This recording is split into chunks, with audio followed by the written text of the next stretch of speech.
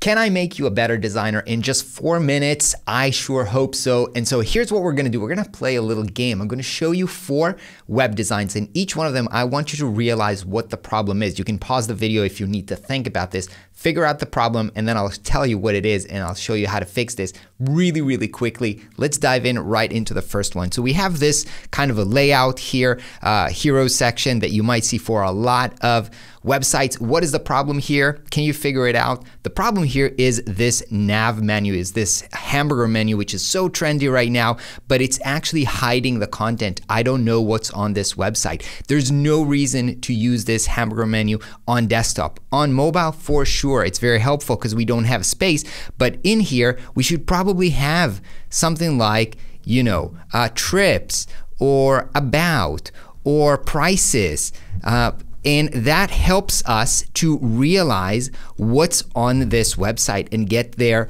faster, right? So yes, it's trendy. Yes, you can do cool animation, but this is so much more practical. And remember, we're not just trying to do trendy design. We're trying to do stuff that's going to make the experience for the user faster and easier to understand. So this saves them a click. They can immediately see what's on this website. You get this. Really common mistake. Don't do this. Next one, we have this website here. What is the problem that we have here? Take a second to think about this. Can you realize, pause the video, what is the problem here?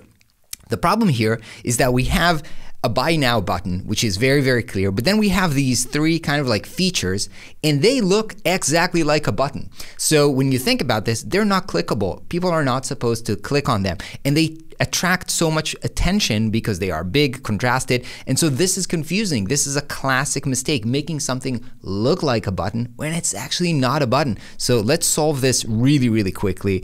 We can maybe just turn this into maybe like a line like this, and then just turn this into black or something like this.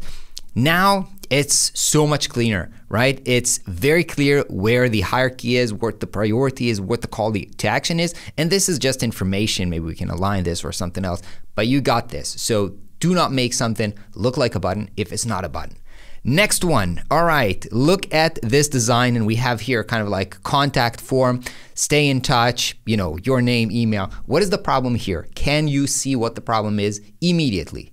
The problem here is that it's not really clear that these are form fields. Yes, you can look at it and you can, say, oh, if it says your name and your email, maybe that's a form. But this line element, very, very minimalistic, might be beautiful, but it's a lot of people might not realize very quickly that this is clickable. So, there's a lot of ways that you can solve this. You can maybe just, do a full-on rectangular with a background. That's probably, send this to the back. That's probably the most classic thing, that you want to do. Too many layers here. Or maybe you can just, even without a fill, you can just give it some kind of a stroke, but very clearly show that this is a form field, right? If you don't understand that this is a form field and this is a button, this super minimalistic thing, why? Let's just, has an underline. Let's just make this a clear button, right? Let's just make this clear button, right? This can be on the top with black or something like this. You understand, we need to make this clear, right? We need to make this a button. This should probably be black or something like this. And then stay at the top here, top. I've got too many layers here that are not set up correctly in this Figma file. And I'm wasting too much time on this, but you understood the problem. Forms need to look like forms. I really need to fix this. Damn this form. Do not try to work on Figma with your Mac without your proper keyboard and a mouse. This is annoying. Damn it, 4 minutes. I gotta show you the last one. What is the last one? The last one is this one. Take a look. What's the problem here? It's a classic problem. Again, the button, it doesn't look like a button. It doesn't grab your attention immediately. Whenever you have a call to action, you want them to see the button. So put it in a contrasted color. It can be black, but it can also be like, probably not red, because we want this to be maybe positive or something, but make it contrasted to the background. Make sure people understand that this is clickable, right? That they can click this area, it grabs your attention. I think it's gonna be more solid maybe in this kind of color.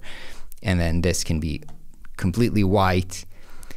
make buttons look like buttons. All right, let me tell you, if you couldn't figure out in seconds when looking at these designs, these very basic mistakes, number one thing you should probably do is subscribe to this channel so that you can get more tips and make this, train your eye to become a great designer so that you can spot these things within seconds. Of course, if you want to learn much more, check out the description. We have full-on courses on web design to help you become a better designer, and I hope to see you on the next video. Peace out.